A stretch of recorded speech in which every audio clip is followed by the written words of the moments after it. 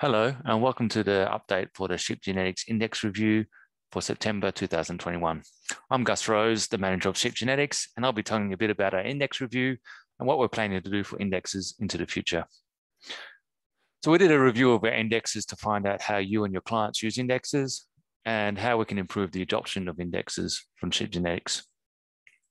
So during this, we interviewed about 60 people from within the industry. We also surveyed breeders at the regional forum to find out how you use indexes, some of the things you wanted more information about for indexes, and how we can get more people using indexes within the industry. Our general findings were that we need to update indexes more regularly so that any changes we make aren't big changes, they're more gradual changes. And we also need to educate you and give you more information about how we create indexes, some of the assumptions behind the indexes, and how you can use indexes.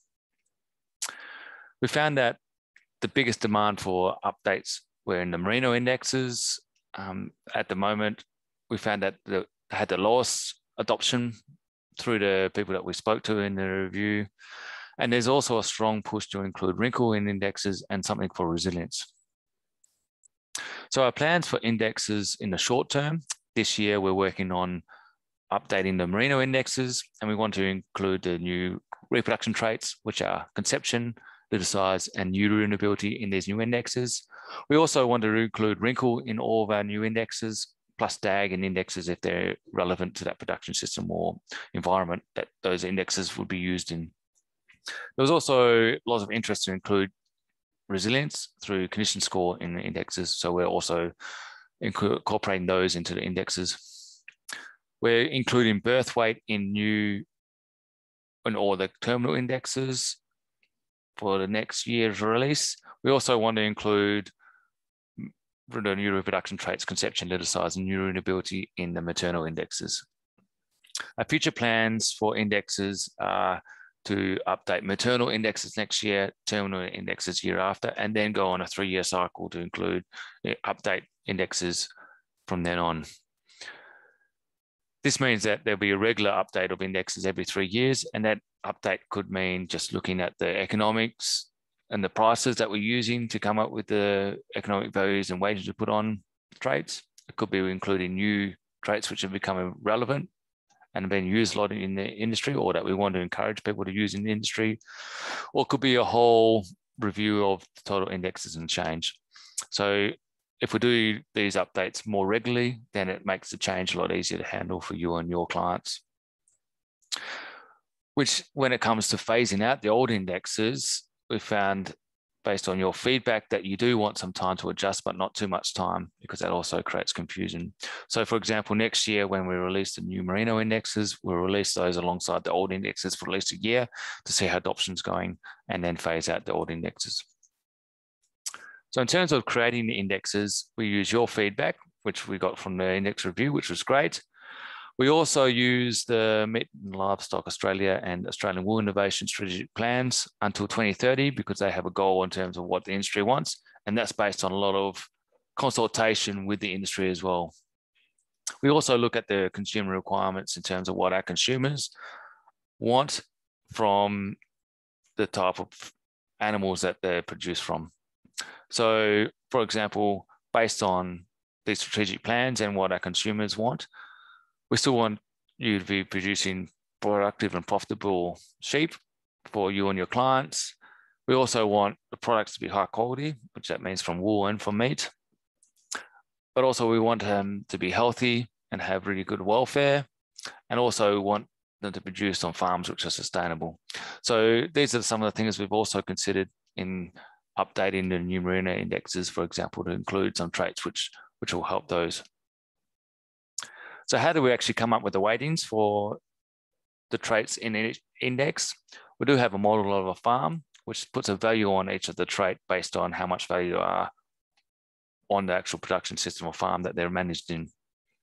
We also use desired gains, which is for traits which are difficult to find the economic value for, such as wrinkle, for example. We can put a desired gain on that, which means that you put a weighting on it to try and get a response in it. And then you can compare that to those traits which actually have a value on them, for example, like clean fleece weight.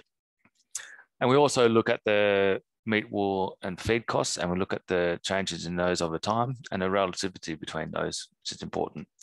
We also look at actual commercial data from some of our clients to make sure that the model is relevant and the outputs are actually going to be relevant to you and your clients, which is another phase that we'll be doing with the Merino Index, which we can get your feedback from and input if you want to. So the new Merino indexes, from the review, we came up with 4 different production systems or farm types. We have the high rainfall wool type of system, which can handle worms and flies, which would include DAG, and also include reproduction and lamb survival through uterine ability. Our low to medium rainfall wool type of index or production system would focus on producing easy care to manage and easy to manage animals, focused on wool production. So they would still include wool, 5-diameter condition score, but not necessarily as much emphasis on WEC and DAG. A fast-growing merino, which would be a bit more similar to a dual-purpose index, would be focused on meat production and easy care, and also on earlier growth. So instead of focusing on yearling weight, it would focus on post-weaning weight. Also, our ultra-fine index would be focusing on fine and sound wool, and this was a bit of a bonus index we're considering to create because there was some interest in this index. And we're aiming to include wrinkle in all of our indexes for our release next year. So if you're not recording wrinkle, make sure you get into it and get amongst it. So our timelines for this, we've identified those production systems and farm types broadly based on the index review and then feedback from our regional forum and our service provider network. We're also at the moment developing the models that we need to produce those indexes. And then after that, we want to get more industry feedback and consultation about the parameters that we might use in those indexes. Then we want to finalize those indexes. And then, as I said, release them alongside our current indexes to give you time to adjust. So in terms of our index review and what we plan to do from the future, we have a big focus on how to guide the industry into producing the type of animal and the products that our consumers need and what we're aiming to do until 2030 in terms of our strategic plans. We want to give you more information and make it easier for you to understand these new indexes. And we also want to make sure that we're updating indexes more regularly. Thank you for taking the time to listen. And if you have any more information, please contact us at Sept Genetics. Thank you.